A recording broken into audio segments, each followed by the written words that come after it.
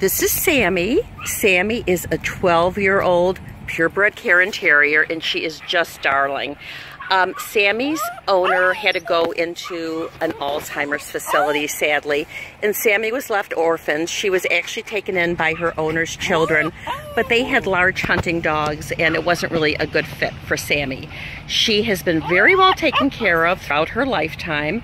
She just had a dental. She is up to date on all of her shots. I think she would be terrific for a single senior or a senior couple that is home during the day. She would probably be fine with somebody who works. But at her age, it'd be nice for her to have somebody who could give her lots of attention. She's actually quite spry and walks great on a leash. She is completely housebroken, and she is trained to a crate. And that is Sammy.